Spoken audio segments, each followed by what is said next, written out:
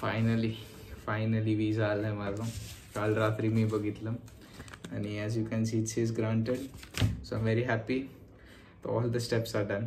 Everything is done. Everything is set. एक मोठं tension actually निघून गेलं. So it's really nice. एका चांगल्या कॉलेजमध्ये चाललो मी finally from average college. As people close to me know why I said that way, but good course, good dreams. Finally, after all the COVID-19 pandemic is finally happening after 2 years, 2 long years. आतापर्यंत actually माझा course संपला असता. But let's see, everything that happens for काल रात्री मी ऑफिसमध्ये बसलेलो आणि just मी दिवसभरात इमिग्रेशन बघितलं नव्हतं, पण रात्री जस्ट ऑफिसमधून निघताना मी इमिग्रेशनचं बघितलं आणि मी अकाउंटवरती आणि ते ग्रांट झालेलं दिसलं मला. So everything is good. माझे फ्लाईट तिकीट्स पण बुक झाले. मी एअर इंडियाने चाललो आहे आणि हो आता ऑलमोस्ट सगळं झालं आहे. फक्त शॉपिंग राहिली. आता मी मोस्टली बॅग्स वगैरे घ्यायला सुरुवात करेल आणि आता सगळ्यांचे इमोशनल गोष्टी सुरू झालेल्या आहेत. तर आता फक्त तयारी आणि फक्त तयारी. नोटीस पिरियडवरती आहे मी.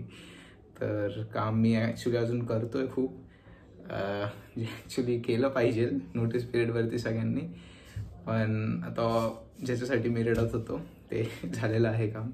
So finally after 2 years of long weight मी ऑस्ट्रेलियाला चाललो आहे. दिस was suppose to happen in 2020, but due to Covid it didn't really progress. But now I have my visa, I have my offer from my dream university, the good course and accommodation पण झालं आहे sort.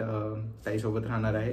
तर आम्ही actually लीजचे apartments already बघतोय. तर 2-3 apartments apply केलेले आहेत, पण लेट्स सी आता पुढं काय होतं. बट होपफुली आज 3 जून आहे. 2 जूनला माझा विजा ग्रांट झाला. 9th मेला मी मेडिकलची अपॉइंटमेंट घेतलेली रुबी हॉलमध्ये. त्या दिवशीचं बघा काय झालं. आज 9th may and today is my medical for visa. Initially खूप लवकर भेटलं. So I filed my visa on 26 April आणि आज मला मेडिकल भेटली आहे approximately 15 डेजनी. It's very difficult to get medical. त्यास खूप लोक अप्लाय करतात त्यामुळं. तर मी आता रुबी हॉलला चाललो आहे. आता 9:30 झालेत. 10 वाजताची अपॉइंटमेंट आहे.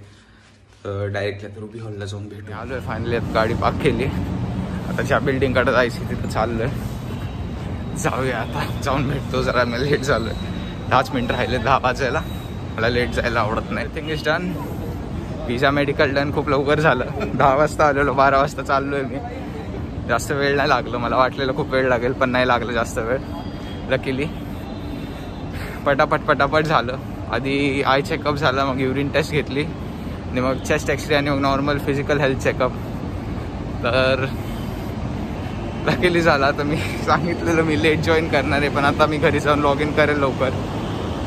चला चांगलं झालं. आणि ब्लॉगसाठी असंच कंटेंट नाही आहे काय. तिथं काय शूट नाही करता आलं कारण खूप गर्दी होती आणि it's very where to shoot in between people. So me shoot नाही केलं जास्त काय. पण आता मी चाललो आहे घरी जाऊन भेटूया. That cut down to this date. It's 3rd जून आणि काल रात्री चाललेला विजा, पण मला टाईमच भेटला नाही व्हिडिओ वगैरे काही बनवायला. आज फायनली भेटतोय. उद्या मी ॲक्च्युली नाशिकला चाललो आहे आमच्या माळवे सरांसोबत सुला वायनाड्सला. तर मी संडेला परत येणार आहे. तर सुलाचा पण मला ब्लॉग बनवायचा आहे ॲक्च्युली, पण let's see how it goes. पण फायनली आता everything is falling in to place. I have my ticket sorted as well as previously told. मला काही इंटरव्ह्यू आला नव्हता, so that was a good thing. May be because me funds आणि बाकीची सगळी गोष्टी खूप क्लिअरली शो केलेले होते. So there was no chance of getting rejected. But मला थोडी भीती होती आतून की होईल का नाही.